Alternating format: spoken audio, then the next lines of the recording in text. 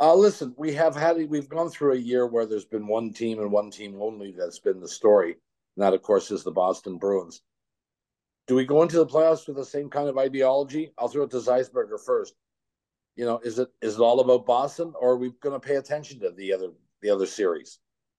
Well, if I listen to the white noise on the outside, I'm surprised that the cup isn't sitting over Dupont's right shoulder right now, given the fact that I'm listening to stuff like, and look, Bob, I'm not a gambler. I know you've delved into this in the past. When people are actually saying, would you take Boston or would you take the field? Oh, Am I just stupid? Don't answer that in thinking that the field is the overwhelming favorite. I mean, we talked about this a couple of weeks ago, and look at this is no disrespect to Boston. But when I look at that Boston Bruins team, and again, no disrespect to them, they don't remind me of the Montreal Canadiens that lost eight games in an entire season in the mid-70s. I think, are the Boston Bruins the best team in the National Hockey League? Yes. Are they beatable? Damn right they are. And I'll tell you, in the first round, when they play the Florida Panthers, I think they're going to beat them. But having to go up against Tkachuk and Sam Bennett for a first round series, you're not coming out of that series the same way you went into it. So all the power to Boston. They should be favored, but I think there's a hell of a lot of teams out there that can knock them off or have the ability to knock them off if they're firing on all cylinders. Well, we'll throw it to the Boston guy. Dupont, what do you think? I agree with a whole lot of what Mike said, especially, I mean, I have to, so let's go back to a couple of dynasties here. Let's go Oiler dynasty and Islander dynasty. Would I have taken the field then? Yes, I would have. So I would take the field today because this Boston team isn't as good as though. I will say, I can remember in the thick of the Islander dynasty, a number of people, and I can remember these words coming straight from Harry Sinden. They're good, but they're not so much better than everybody else. Mm-hmm. At the time, comparing them to Islanders with those Hall of Famers. Now, that said, a lot of that Islander team went on to the Hall of Fame, and deservedly so. So it's such a different era, and I don't mean to fall back on that in terms of how it's played. We all know that, but such a different era today in terms of that Canadiens dynasty didn't have real free agency at the time. Yeah. It took a while for that to develop. And no salary cap. And the salary cap, hand in hand. So if you had a Hall of Fame team in the 70s, you could keep the and you could keep it in the 80s, right? But sure. Then we all know it sort of, went to where it went, which is players are delighted by it. Personally, I'd rather see the old era, but so yeah, they've got they are embedded with the vulnerability of the times, which is nobody's going to have a powerhouse team. And what they do have for them is excellent goaltending with I'm just about to call him Vezina, but until then, Ullmark for now.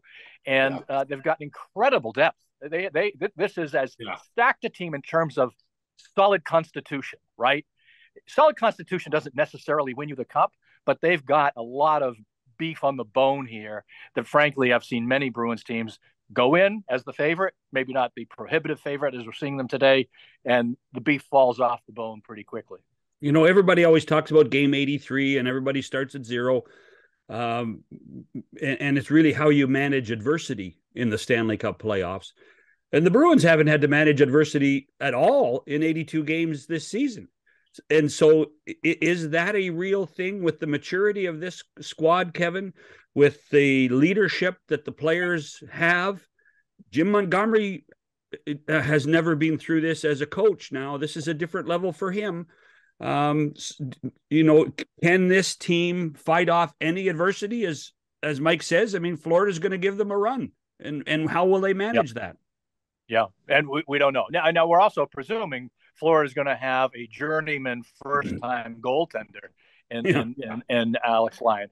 So I don't get, just based on that alone, I don't give them a great chance. They did play the Bruins very well during the year. They've got a lot of talent. Took them, as we know, right to the almost the final curtain call to get in.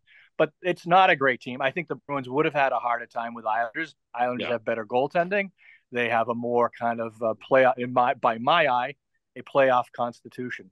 But to go back to your how you frame this in terms of what the Bruins are or what they aren't, I will tell you they've got the best goaltending in the league. They have two legit number one defensemen in Lindholm and in McAvoy. They picked up a 1A by my eye in Orlov. So they've got all those good things. And what I will say, and I hate to go here with this, but I'm in the mood because I just did television here at the Globe. I'm going to use the G word with Montgomery. I do think he's a genius. And I could easily just say, I base that on that he's got 65 wins and nobody else, including Scotty, ever got 65 wins, right? Scotty, a genius. But I do think, and this is based on 1 year, and we could do this show when the Bruins are down 3-0 next week in the first round, and I'll look like a total idiot. But what I've watched thus far is a genius behind the bench. Now, hold on here. You do know that as soon as this show gets published, my phone is going to ring. And Scotty's going to tell me, but John, I couldn't win shootouts. I didn't have a chance. You know, we didn't have overtime. You know, I had to have ties. That team, I would have won more than 60 games with that team in 77. Well, when he calls, I hope you take, because I'd like to use it in the Sunday notes. No. I tell you, if he calls me, I am calling you, and you can put it in the Sunday notes. And well, Scotty, go ahead. Scotty will take exception to that, and I take exception to something that Kevin said. The Boston Bruins do not have the best goaltending in the National Hockey League, especially at playoff time. The Tampa Bay Lightning have the best goaltender in the world. And you talked about a journeyman being in goal for Florida. How many less playoff wins does that journeyman have than the two Boston goalies combined in their careers? Answer. Okay, so I give you those three goalies. Who you taking? Listen, I'm taking. Vasilevsky. I'll tell you, he hasn't had a great year. No, not Vasilevsky. I'm talking about this series. We're all taking Allmark. We're all taking Allmark. Sure, right. But I mean in big picture. And John Vasilevsky, by the way, didn't have the greatest first 4.5 games or 5.5 games against the Leafs last year. Yeah, and then when it counted, he was the best goalie in the world, which he always seems to be when it comes to crunch time. Yeah, and I will say this too, and I totally agree with you, because if I could pick any goaltender right now, top of the list, actually, and defenseman too, I would go to Hedman. So I would go to Vasilevsky and Hedman. But I will tell you, if my memory serves me right, Vasilevsky was in net when they lost 4 straight to Columbus. Yes? Yeah, that would be correct. Yeah. So again, having the best player in hockey, or the best goaltender even, it isn't entering with Michael Jordan. Right? No, that's where I go. We agree on that.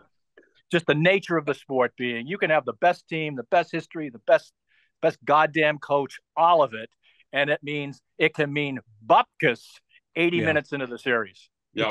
I'll tell you what, to build on Mike's point about the Bruins or the field, I'm going to hedge my bet because I'm only going to do it in the East. I'm taking the Bruins in the East. I'm sorry. I am taking the Bruins over everybody in the East. It's just, to me, what they've done all season long, how deep they are. Their goaltending's part of it. Bergeron's leadership's part of it. Jake DeBrusk's return to play as a goal scorer is part of it. There's something on every line. Taylor Hall's coming back at a time when Taylor Hall can contribute. I may not take the field in the Stanley Cup final, but I certainly am taking the Boston Bruins in the East to get to the Stanley Cup final. Well, to your Taylor point, Hall, by the way, as a third liner. That's right. Yeah. 12. You can get 12 minutes out of Taylor Hall. Oh my goodness gracious.